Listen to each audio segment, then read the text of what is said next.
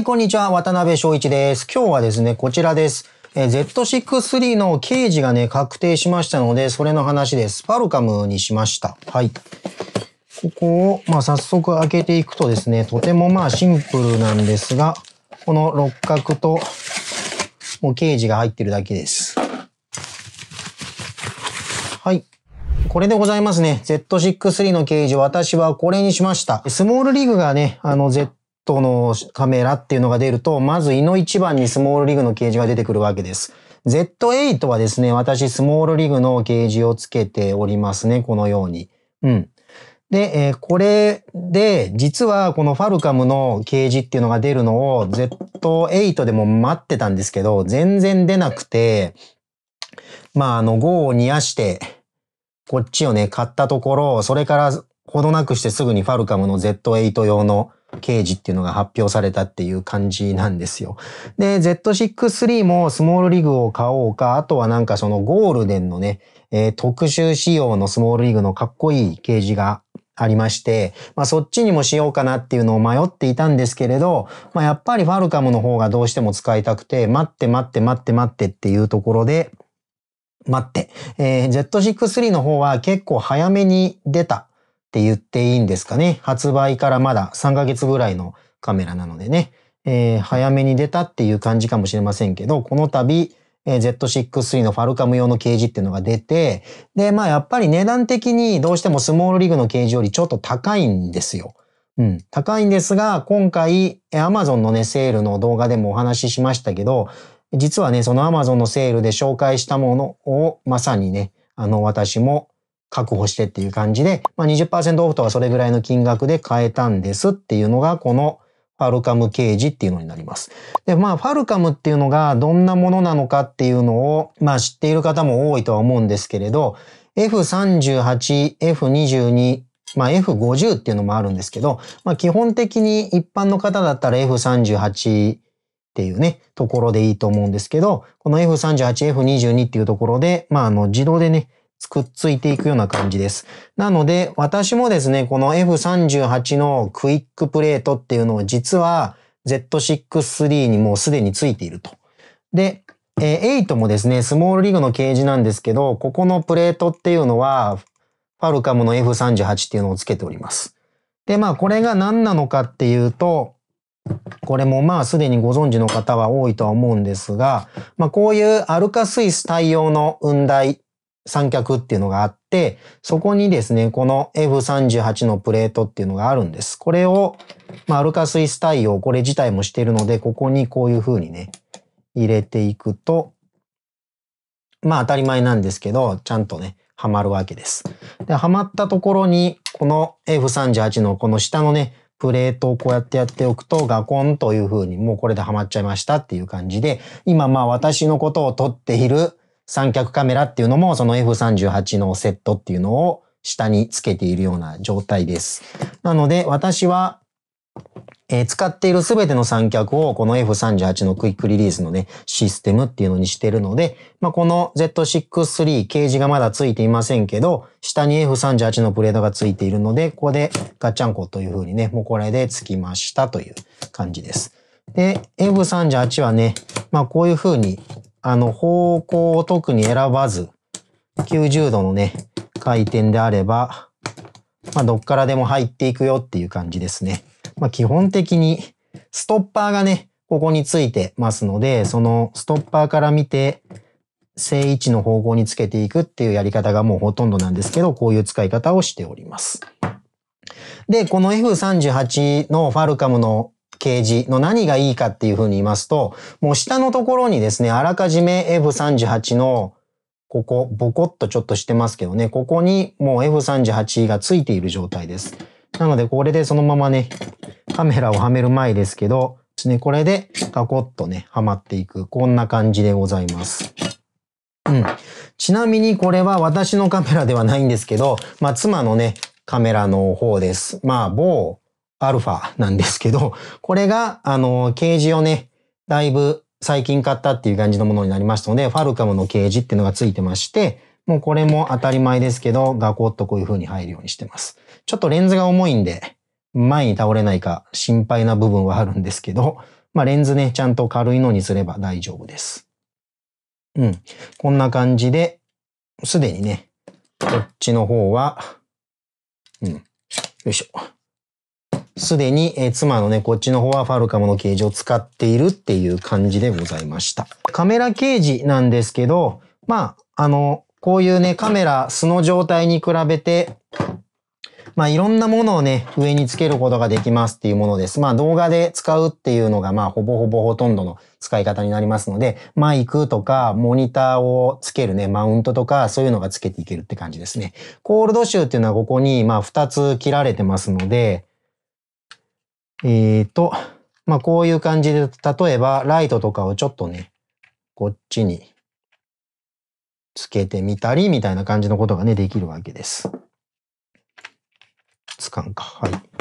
で、あとね、ここが F22 っていうことで横が切ってあるので、このね、F22 のマッシュルームハンドルっていうのを持ってるんですけど、これがね、もうここにガコンとこうやってはまっちゃうという感じです。これでまあ、動画を撮るときにこうやって持っていけると。で、すぐもうこれでね、ここのロックのボタンを押しながら抜けばすぐいけるって感じです。F22 っていうね、ちょっとちっちゃいやつです。この通常カメラの下につけて、ここの三脚固定するのは F38 ってやつなんですけどね。38のちょっと小さいやつが F22 です。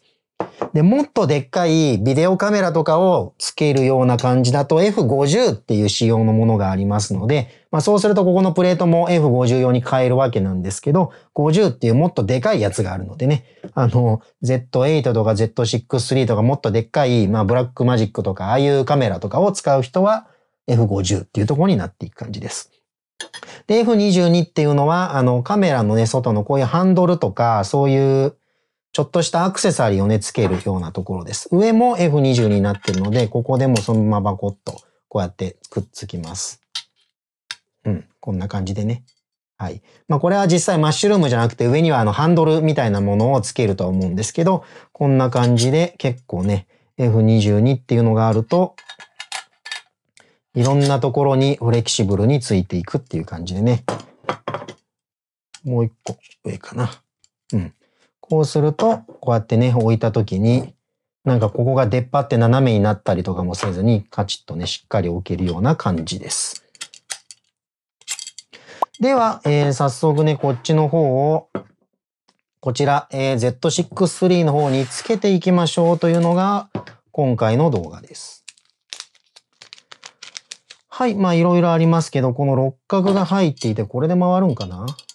これで回るね。うん。これで回ります。ちなみに、最近のカメラケージってまあファルカムに限らずスモールリグもね、この辺でそうなんですが、こういう感じでね、マグネットでドライバー、マイナスドライバーっていうのがはまるようになっておりますのでね。よし、非常に、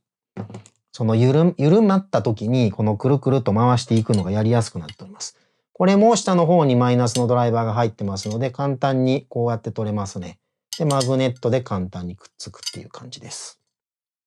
で、これで回してってもいいし、まあ六角がね、あれば六角でもいいんですけどっていうことで、じゃあ早速つけていきましょう。レンズフードは取って、レンズつけたままでつくんかな？つきますね。おっとっとっとっと。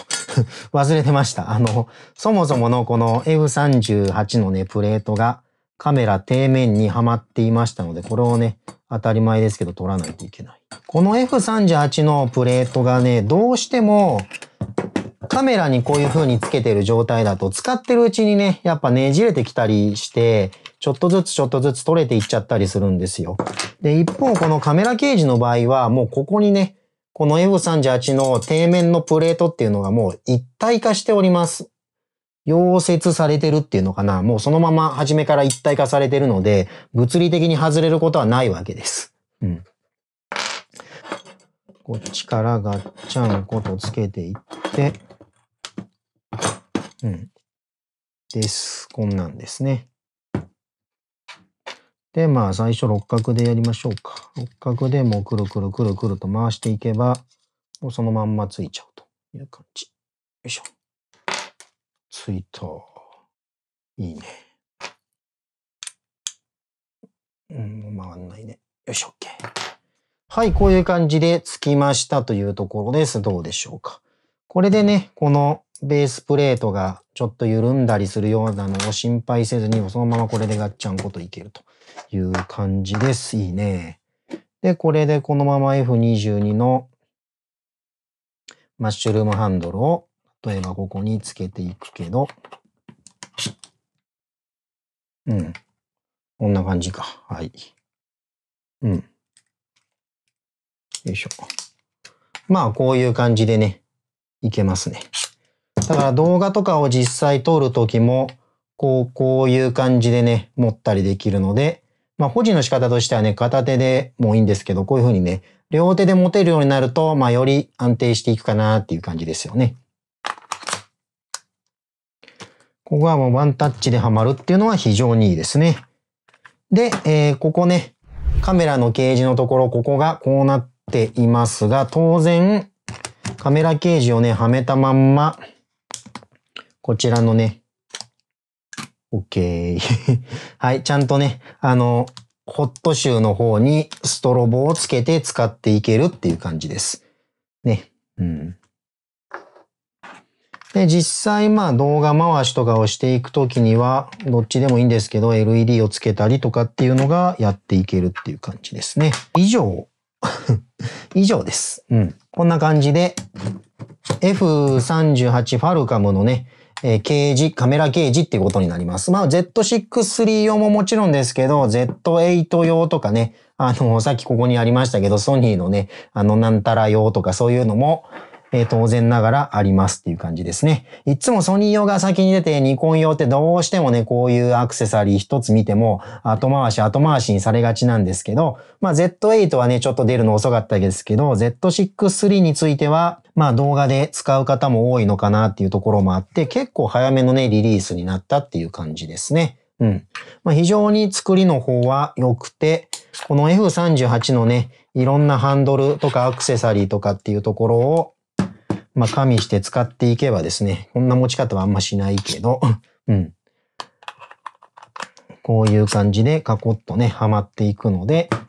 各アクセサリーの取り付けっていうのがね、非常にしやすい感じです。あとまあ、さっきも言いましたけど、モニターをつけるようなモニターのマウントとかね、ここにつけるハンドルとかそういうものが、まあ、整ってくればね、いろいろもっと使い勝手も広がっていくかなという感じですね。うん。まあ何はともあれ、ここの F38 のプレートっていうのがくるくる回転してね、外れなくなったっていうのはとても大きいというかストレスがね、一つなくなるところではあります。電池の蓋っていうのも、まあこういう感じでね、ちゃんと、大丈夫ですね。手がすごいでっかい人とかだと、ここに入らないことはあるのかな？親指が入らなくなったりするのかな？手がでっかい人だと。でもまあ私の手で全然、よいしょ。全然ね、電池の抜き差しには干渉はしてないってことです。あとは、もちろんですけど、この辺にね、ネジ穴っていうのは切ってありますので、そのネジ穴を使う系のね、ものっていうのは繋いでいけます。なので、あんまこういうこともせんとは思いますけど、ここでこういう風にくるくるくるくる。ここにね、ここに、まあ、ファルカムのプレートをつけるみたいなことをしたら、縦付けでね、こういう感じもできると。ちょっと手で回してつけてるからグラグラしてるんですけど、本当はまあこっち側につけてこうかな。っていう感じでね、まあ縦付けみたいなことをするときにも、いろいろ、とにかくね、ネジ穴が切ってあることでいろんなものがくっつきますよっていう感じになっておりますね。はい。ということで、今回はね、Z6Ⅲ を結構動画で使うことがやっぱり多くて、まあ、Z8 も Z6Ⅲ もどちらも 4K60p で撮ってもフルサイズのまんまクロップなしで使っていけるような機種になりますので、まあ、写真はもちろんですけど動画でもね、同時使いしていっても十分使っていけるような便利な機種になっているっていうところで、